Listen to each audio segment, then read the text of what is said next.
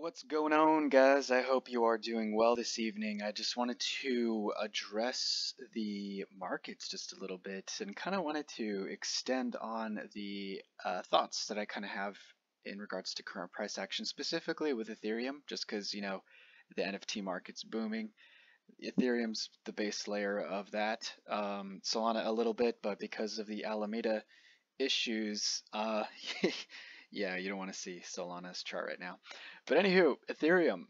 All right, so what has happened?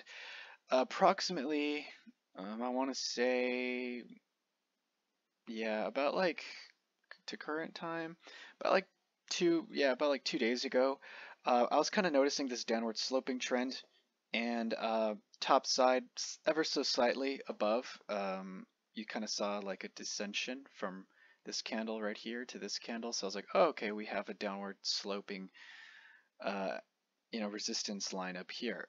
And we also had a heart line, this yellow dotted line right here.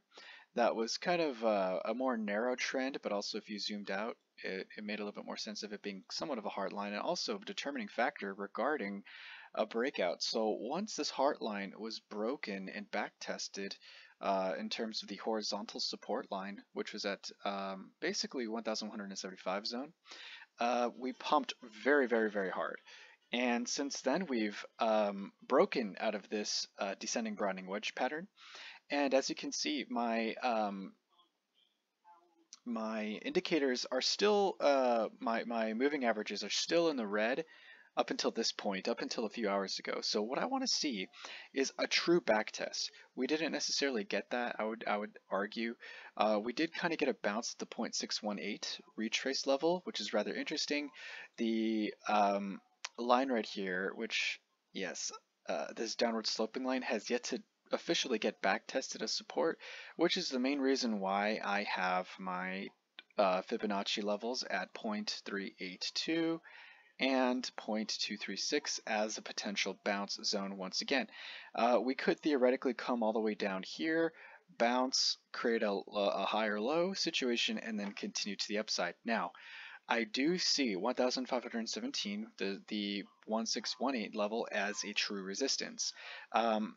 Best case scenario is we pump all the way to that upside level. Let's say we dump and come back up. That's still pretty much almost a 30% pump. If we continue to where we are now with the 618 area, yeah, that would still be a pretty decent pump at 18%. So I mean, there's still volatility within this market. Let me go here and let me show you. So this is the ADX, which is a volatility indicator. So as you can see, volatility is at an 80, which means that there is a lot of strong swings down and up. Okay, so it's more so a good time to be trading from that perspective. But yeah, that's the 1 minute time frame. Let me go to a more reasonable time frame. Okay, the 4 hour. Yeah, I don't know why. I just realized I was on the 1 minute. So sorry. But yeah, actually, my apologies. It actually shows that volatility is coming to the downside. So it was pretty rabid, as you can see. The direction was pretty much determined, and we saw a ramping up of volatility. So that's how you got these like ridiculous bear god candles.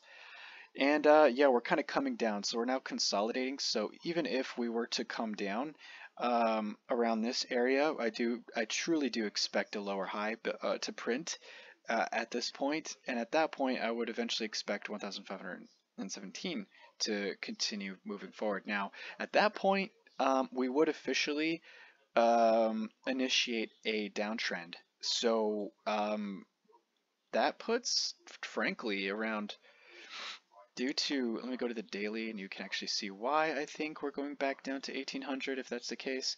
Yeah, around the 1880 to the 900 zone, just because we have a wick bottom right here.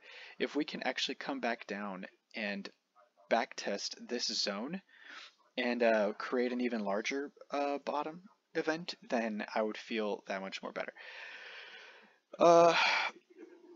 Yeah, I do expect some consolidation somewhat like this, but at this point, it's really hard to determine true trend.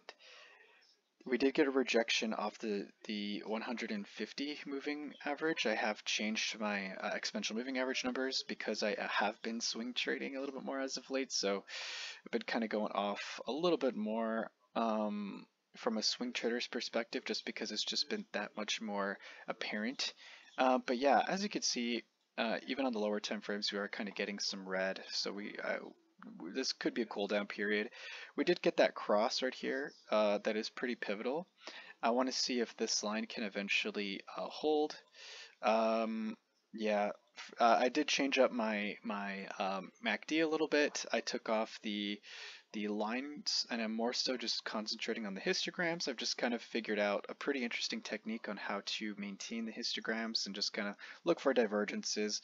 It's really simplified, and you really find trends like that, and then at that point, accumulating divergences, and then it was this final divergence right here that led to a pump, right? So there's little tricks of the trade that I've been kind of like building on top of as time's gone on, and this is a rather new trading chart for me. It's rather simple. I do have a couple other indicators as well. I still have market cipher here. I still have the TSI here, of course. So yeah. But yeah, for the most part, I am looking at lower term time frames at this time for swing trading opportunities from my personal perspective. But I mean, I like to talk the 4 hour and the 1 hour here with you all just because it's just that much more insightful. Now on the 4 hour, we did get a bullish engulfing candle right here, and we did kind of half test this so far. So that makes me feel a little bit more confident of price actually testing, these lines of before there's a continuation to the downside. I do expect choppiness, but some tests to the top side. So this is a really harsh ranging market. Overall, we do have lows here. We have a low, and then we have a lower low, with no apparent divergence to be found. We are kind of overheated, as you can see. I'm waiting for that divergence right here on the 4 hour to truly initiate a potential short, a pretty big one. But at this time, I am kind of more cautiously bullish, not gonna lie, in terms of like waiting for the price to come down, maybe bounce around here, then eventually tap. Let me write this out for you because I've said it a few times, but I don't know if you all are kind of catching it. But essentially, I want this red line to be back tested, right? So boom, if it's successful, I would then expect at the most to back test the 1618 level. And from there, we then come back down and create a lower low. That's my kind of assessment on the market at this time. Now, will it happen? No, but in terms of like overall percentages and what's likely to happen, I would most likely see that as a scenario. Now, if somehow, some way, we were to break above, say, the top side here, the highest candle close high on the hourly, which is at 1650, then I would actually expect the 2618 to get tagged and then to eventually come back all the way down to then create a lower uh, print, essentially. But from that point, that would be a hell of a short, most likely around this zone. But at the end of the day, this is a pretty new territory here, but we are retesting some lows overall. This bullish pattern did end up playing out, so how do these get measured here? Realistically, you go to the top, and I'll actually just get the measurements here for you. This is how you measure it. You get to the candle close top, to the candle close bottom of this move, then you move it to the point of breakout here, which is right around here. So it looks like we're going to come a little short of the 1618 zone. We are going to come to the upside here, but it looks like, from my perspective, we have, because we have candle closes right here, we have candle closes right here, so this entire zone, I'm just going to like put it red, and I'm going to delete it immediately after. But just to give you some perspective, this is turbulence area right here between 1517 and 1440, where I would expect a pivot. So at that point, with this measured move here, at some point in that zone, I do expect a reaction, an aggressive one to the downside.